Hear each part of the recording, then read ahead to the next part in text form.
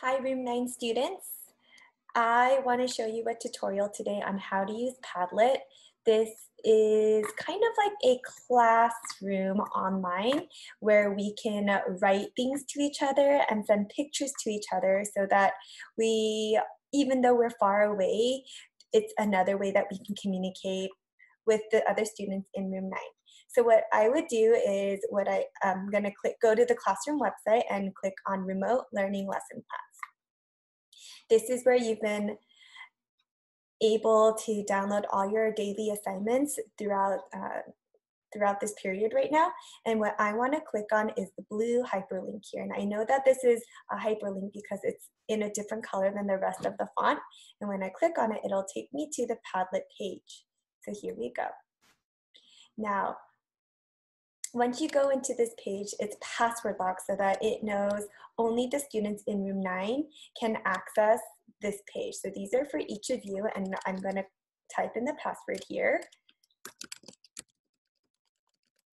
And if you don't remember it, I purposely didn't say it. It's on our classroom web page. I'm going to press submit. And now that I'm in here, you can see the post that I have already placed.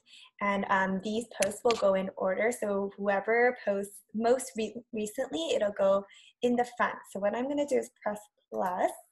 And once I click on it, it says anonymous because it doesn't know the computer doesn't know who I am. If you would like to create an account, you can click on sign up here.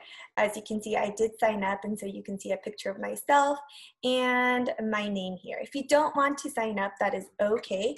You can write your name here, and I would put student Bob. And you're not gonna just write anything here. What you want to do is answer the question, which is, first of all, it says challenge of the week. What is something new that you've tried this week? My introduction here was, I miss all of you so much. So maybe you can say, hi class, exclamation mark. And then I want to jump in and try to answer the question here. What is something new that you've tried this week? I hope I have been, I learned how to bake chocolate chip cookies with my family.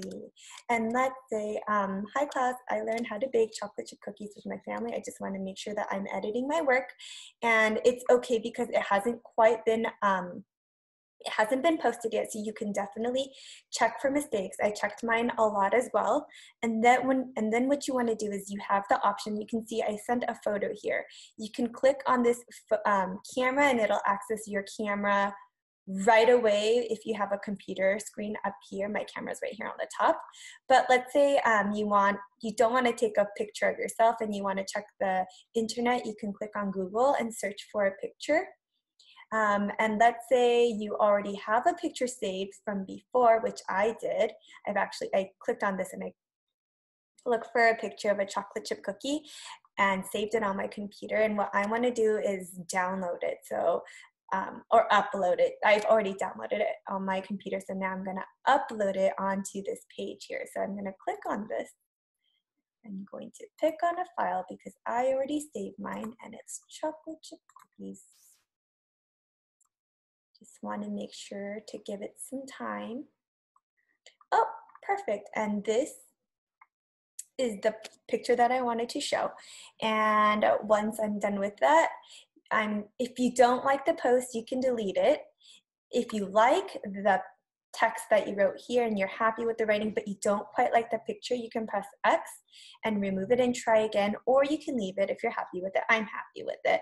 And then you can exit out. Here you can see what the other students have read and be a mindful digital citizen, and you can leave a positive comment, just like what we do with our writing. So you can say like an I like, or an I wonder, and then an I like, okay? So for example, maybe you can say, I like that you've been trying to garden. And then you can press this.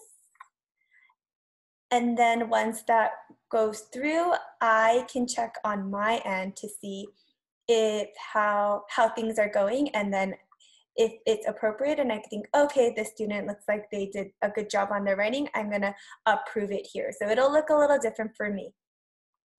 And then same thing with the comments. If you maybe don't like your post, you can change it or delete it, but only your work and only your writing. You can't change anyone else's. For me, I can look at it and see, okay, is this comment courteous? Is it an I like and an I wonder and an I like? And then you can move on, okay? But that's it for today's little tutorial on how to use Padlet.